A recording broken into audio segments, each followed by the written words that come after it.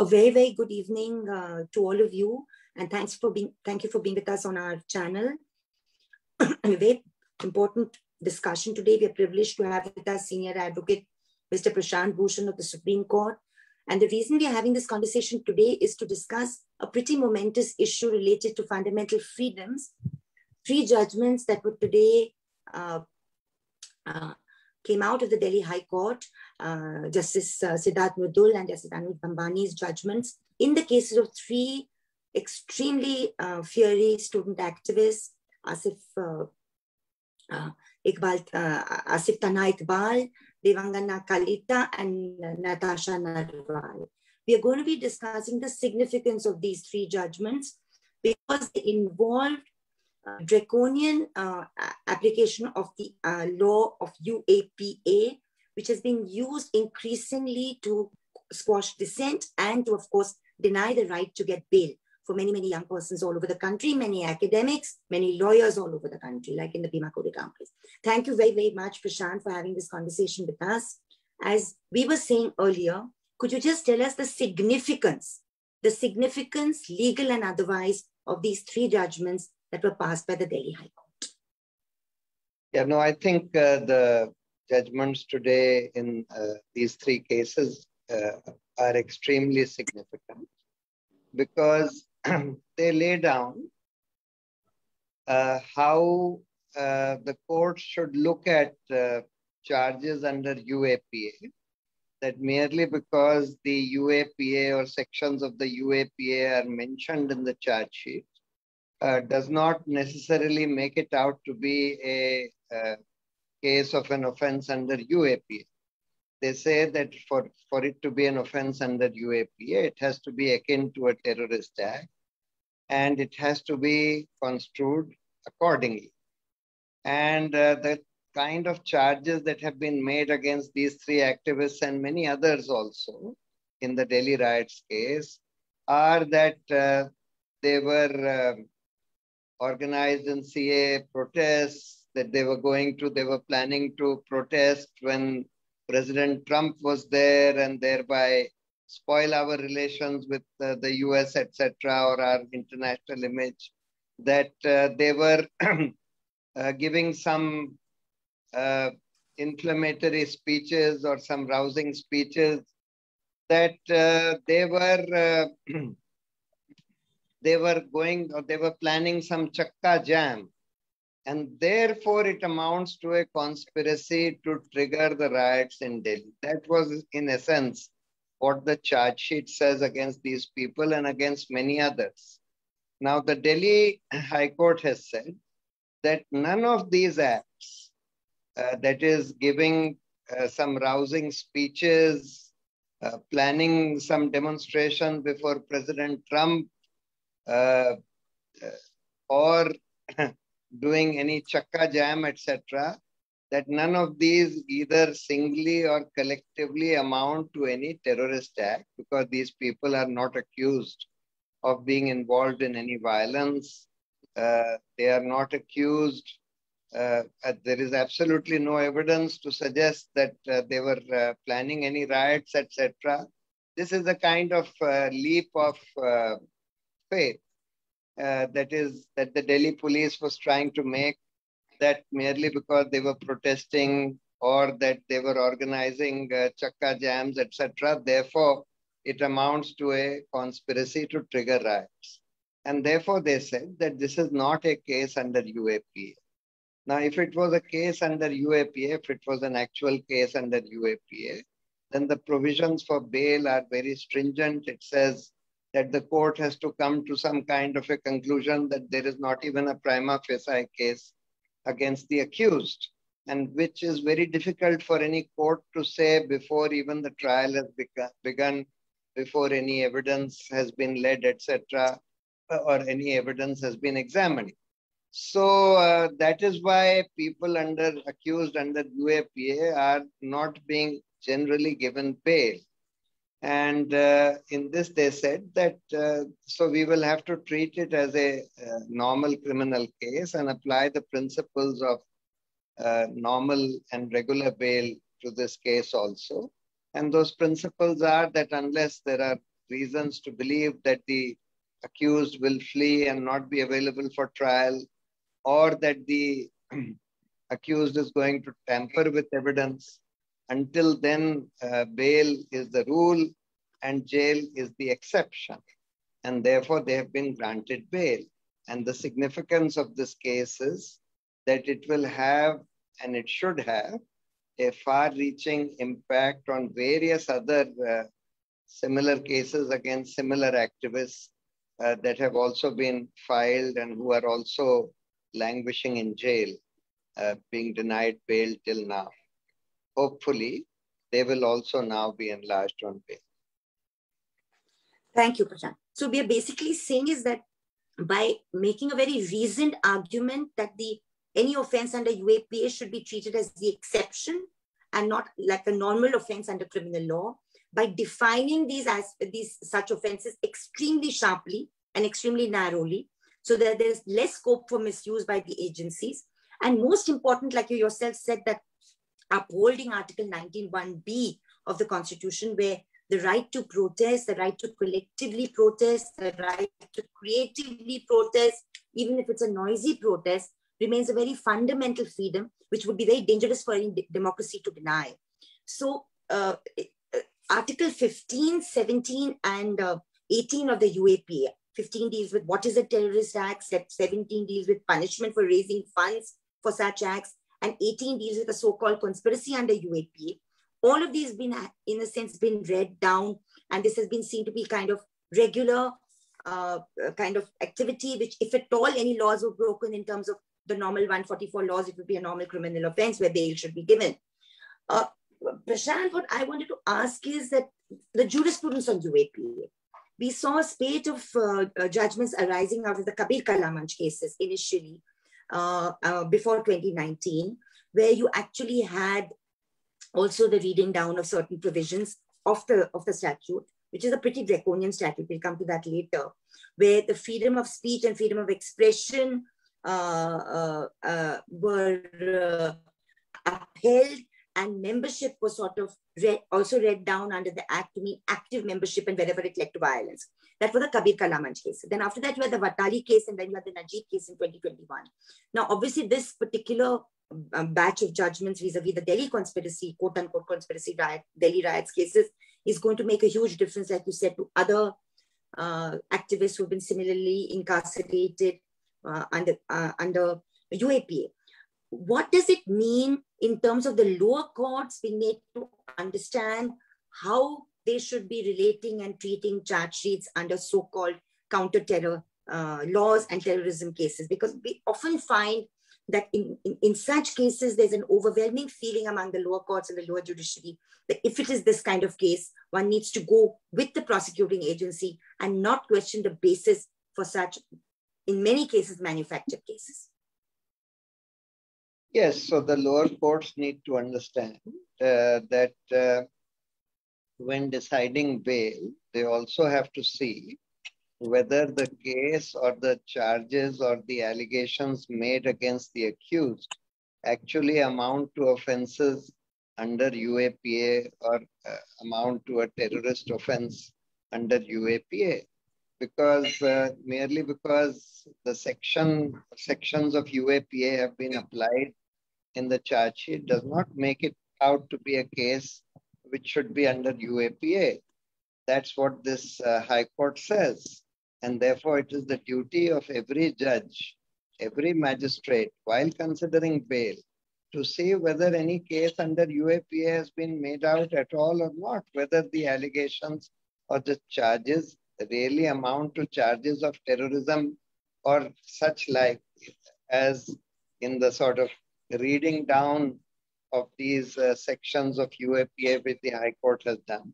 They have construed them narrowly and read them down and said that you have to see whether the acts alleged really amount to terrorist acts before dealing with bail under UAPA. Because as I said, in UAPA, the bail provision is a very stringent one. In my view, that provision is unconstitutional.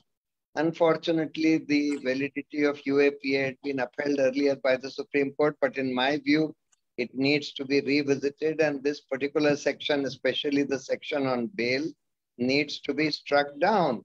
Because how can you say that you can't grant bail unless you arrive at a finding that there is not even a prima facie case against the accused? And unfortunately, this is why all these Bhima Koregaon activists, some of the finest activists in the country, are still languishing in jail because of this kind of provision for bail, and because of the kind of very stringent view that courts have been taking in bail under UAPA. But I hope that at least on the issue of whether, because what the Delhi police did in this case was really quite laughable and ridiculous. On the one hand, they have charged some of our finest peaceful young activists who were involved in very peaceful anti-CAA protests under UAPA for conspiracy to incite riots in Delhi. On the other hand, they have let go people like Kapil Mishra, Anurag Thakur, etc., who were seen on video clearly inciting violence and inciting the riots.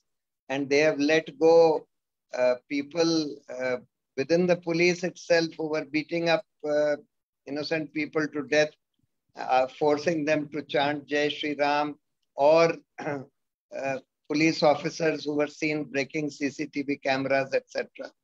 So therefore, the Delhi police investigation in the Delhi riots case is, in my view, a conspiracy to frame innocent people and let off the real culprits who were close to this government in the guise of an investigation into a conspiracy.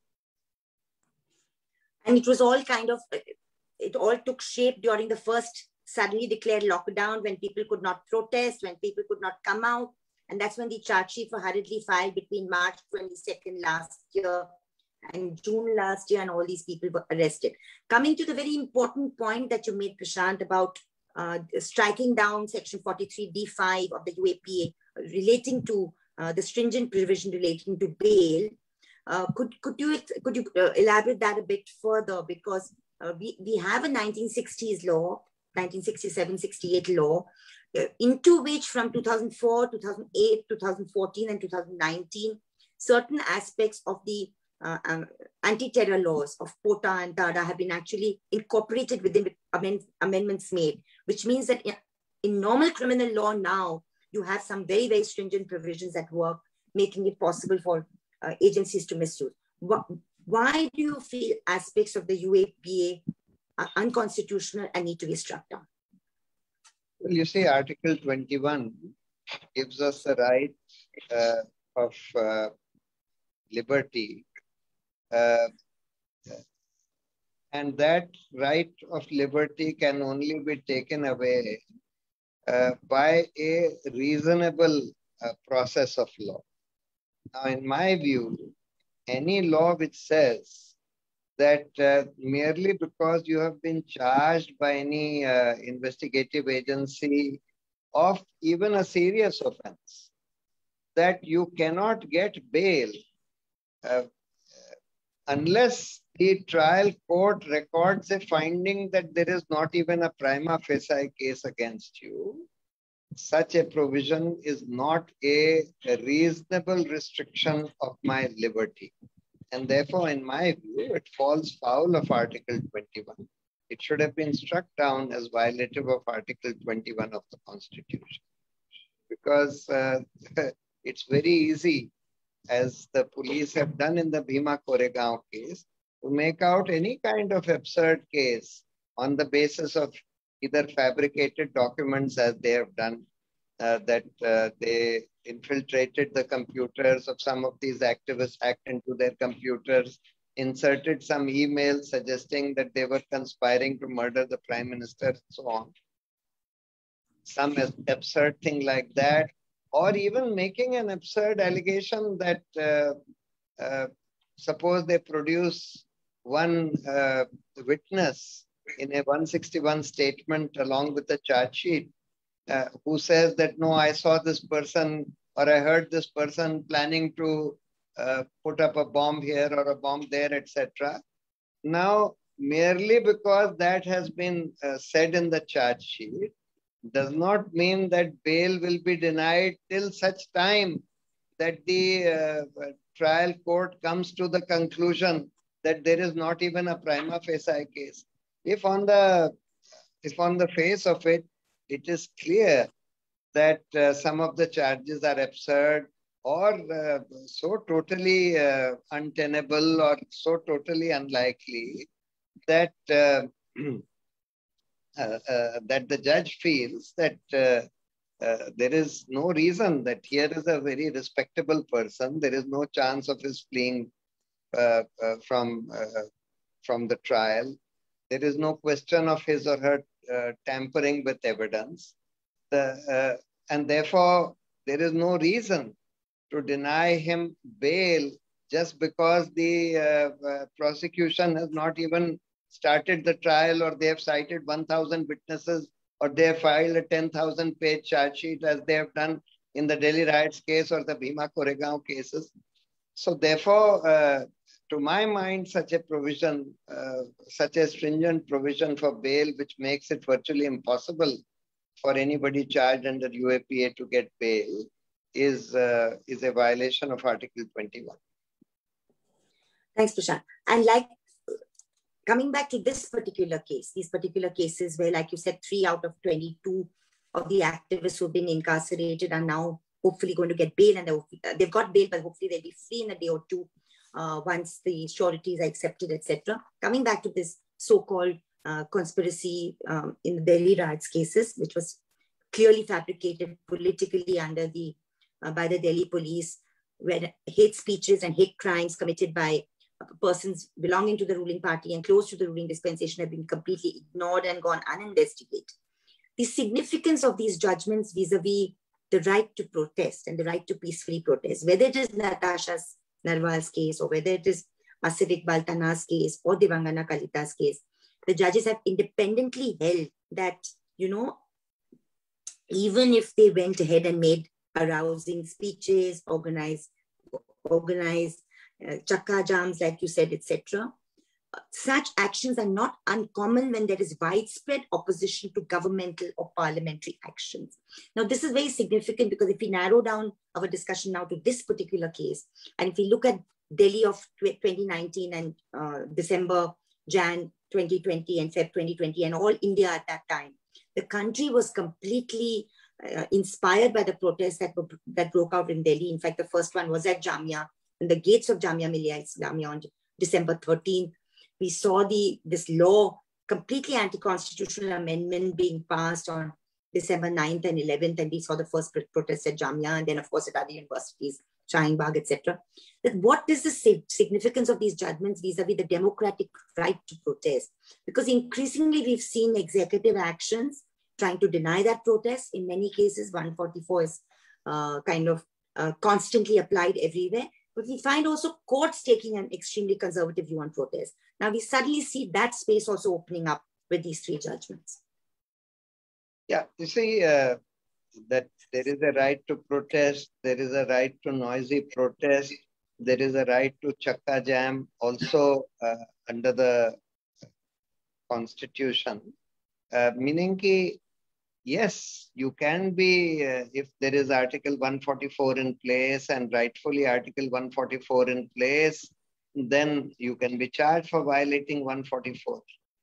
But you cannot say that a protest, even a noisy protest or a plan to have chakka jam amounts to a terrorist act or an act under any other section of the penal code, etc., because that's known that that's part of your Article 19 rights under the Constitution. In any democracy, the people have a right to protest, have a right to noisily protest, have a right to give rousing speeches against the government, etc. That has always been accepted to be a fundamental right. Unfortunately, you see, in the last few years, we had been seeing the specter of courts kind of especially lower courts and sometimes even the higher courts, buckling down to a view which was the kind of establishmentarian view that we can charge people who have been protesting also under UAPA by saying that they are involved in some kind of a conspiracy to instigate riots, etc., which is what the police had done in the Delhi riots cases. And it was utterly absurd. And I'm glad that the High Court has said something which was so obvious and which should not have merited much discussion. But in the light of what has been happening in the recent past, it's something which was required. And I'm glad that the High Court has said it quite explicitly, but something which in my view was quite obvious. If anybody understands the significance of Article 19 rights under the Constitution. Finally, Prashant, I just wanted to come back to draconian laws like the UAPA, because we've had in the past laws like CADA, MISA before that, and POTA after that. And all these laws that were supposedly brought in for exceptional reasons, exceptional political circumstances, threat of terror, etc., had a couple of things in place which UAPA doesn't have, which is sunset clause. That these laws were supposed to be there for a limited period of time when the quote-unquote nation was facing a particular kind of threat. There was judicial scrutiny. You had the POTA review committees, you had the other judicial reviews simultaneously possible of these charge sheets that were filed under these laws. And therefore, it was possible at some point to have checks and balances. The UAPA seems to have done away with that. What next in terms of the political class, the executive class, the opposition, not just civil society activists and not just human rights activists, not just human rights advocates and lawyers like you, basically making a demand for repealment of such draconian laws? I think it's very, very important for there to be a sort of big voice, both from the political class as well as from civil society activists, to repeal these draconian laws. Not only repeal these draconian laws, but also to reform these kind of agencies like NIA. I mean, the agencies which are supposed to be investigating these offenses have become a tool in the hands of the government to just harass and intimidate and incarcerate any inconvenient activists or dissenter or even opposition leaders under this country. It's just become a tool. These laws, coupled with the agencies which are implementing these laws, the investigative agencies. I mean, we've seen in the Delhi riots case, it's the Delhi police. But otherwise, it's the NIA, and the NIA is just a political tool. All these agencies, in fact, including the Enforcement Directorate, the Income Tax Department, so many agencies have just become political tools of the government, even the CBI to a very large extent. So we need to not only repeal this law, but we need to reform all these investigative agencies also.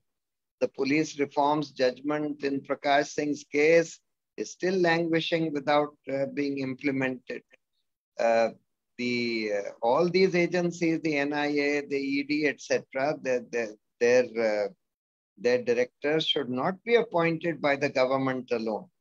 Just as election commissioners and CAG, etc., should not be appointed by the government alone. These are very important agencies which have to be non-political and non-partisan. And therefore, we need serious reforms in these agencies also. Thank you so much, Prashant, for joining us in this conversation. I'd just like to end up by saying, concluding on a happy but somber note, that on this day, June 15th, it is like 46 years after the emergency was declared on 25th of June 1975, 300 days after Natasha, Asif and Devangana were incarcerated, we still have, like Mr. Bhushan himself said, we still have at least 19 other activists in the Delhi riots case still in jail. We hope they will see freedom soon. There's a regret that Natasha could not meet her father before he passed away, when she should have been able to have the right if she had been on bail. We also know that in the Bhima Koregaon case, We know that Father Stan Swami and Professor Hani Babu at the moment are undergoing treatment in hospitals in Mumbai. We also know that whether it is Sudha Bhardwaj, Shoma Sen, Doma Wilson, Surendra Gadlin, Anand Teltumbe, Vernon Gonzalez, absolutely fine, upright activists and academics, they are still in extremely difficult and unhygienic conditions in Taloja jail under the UAPA in the Bhima Koregaon case. There are also others who are less well known, who also get incarcerated under such draconian laws, whether it is in Jammu and Kashmir, whether it is in Uttar Pradesh, whether it is in Gujarat and the Pasa, or whether it is sometimes even in Chhattisgarh. So we need to constantly raise our voices against the misuse of such draconian laws. Sometimes state laws are also draconianly misused. And therefore, we celebrate today, as we must, because the Delhi High Court has given us this excellent judgments to take our fight further, our collective fight further. And I think I'd just like to end by saying that, you know, the foundations of this nation are not so weak that the Delhi High Court said that they can be threatened or should be threatened or seen to be threatened by a few vibrant protests by some of our young activists who are going to be the leaders of tomorrow. I'd also like to salute these youngsters who led these protests last year in this spontaneous and amazingly creative fashion. Prashant, if there's anything more to say, please do add this. And thank you as always for always talking to Citizens for Justice and Peace. No, I just want to end by saying that I think some of our high courts have again begun doing the job that has been entrusted to them by the Constitution.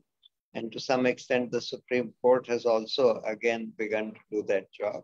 And I hope that we will see this trend continue in the judiciary of this country. The judiciary is a very important regulatory institution entrusted with a very important function. For some time, we saw them kind of lose direction, but now they seem to be regaining direction.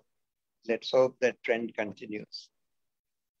Thank you so much, Prashant, always for talking to us, and very good luck in all the struggles that you face and the ones that you also lead.